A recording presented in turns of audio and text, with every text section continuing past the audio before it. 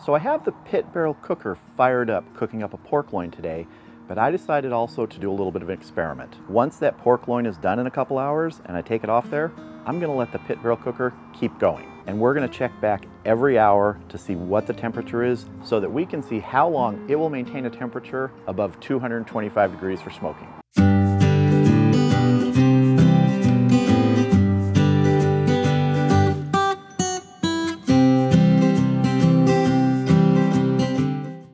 Now, from my experience, the PBC usually runs somewhere between 275 and 300 degrees for the time that I've been using it to cook.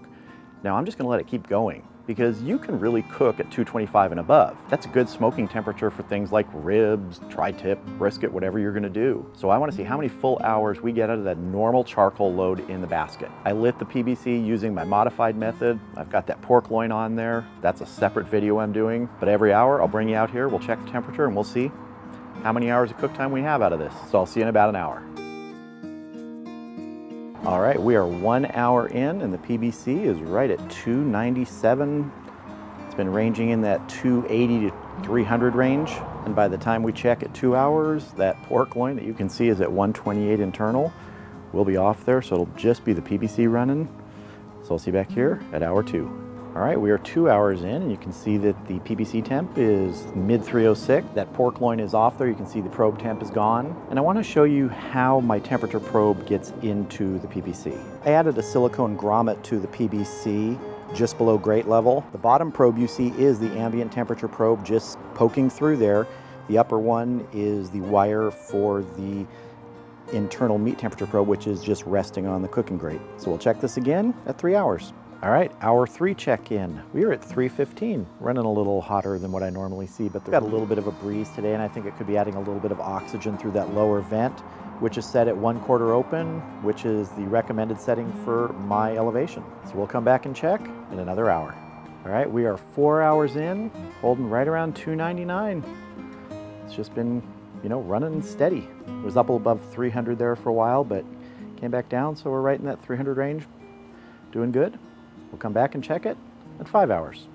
All right, we are 5 hours in. We're right at 319. It's still getting a little bit of that breeze, I think, through the vent. It's running a little hotter, but honestly, anything within 25 degrees of that sort of target range, to me, that's good. So the PBC's still rocking 5 hours in. See you back here at 6 hours. All right, we are 6 hours in, 293 degrees. We'll check it again, 7 hours. All right, 7 hours, 287 degrees. We're definitely trending down, but that's still a great cooking temperature. See you at 8 hours. The PBC has been going for 8 hours now, and you can see we're on the downward side of the temps, running at 252 right now. That's still plenty for smoking, but I'm guessing that by hour 9, we're gonna be somewhere close to that minimum I set of the 225. So we'll see. See you back here at hour 9. 9 hours and 237 degrees. At the rate it's dropping, it will be below 225 by hour 10, so at 9 hours, I'm gonna call it. So 9 solid hours of cook time on the PBC.